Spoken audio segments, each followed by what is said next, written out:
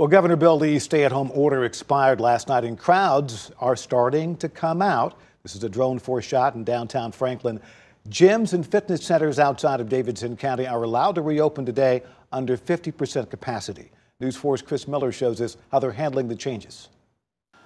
Well, I live here in Franklin, so I wanted to go out quickly today and see which gyms were actually reopened under the governor's new orders, and started here at the big new Lifetime Fitness and found a completely empty parking lot. I called them up and the operator told me on the phone that they are not open and they will notify their members through email on when they're opening.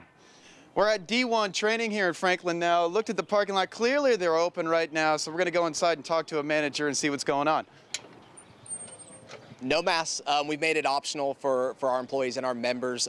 We're taking a lot of different precautions to ensure the safety of both our employees and our members by making sure that we're all practicing social distancing. We've added in buffers in between our workouts so that the staff can sanitize all the equipment, wipe everything down, clean the facility before the next group of people. So we're taking a lot of different precautions.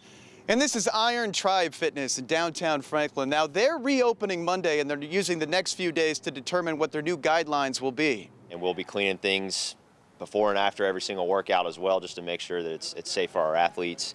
Maintaining a good distance as well. Our athletes will stay in given boxes for an entire class, so that way we can work out, but we can also be safe and respect the pledge. No masks. Will you be requiring people to wear masks? We're not requiring it, but we are encouraging it. We will be wearing masks, and we'll encourage our athletes to do the same.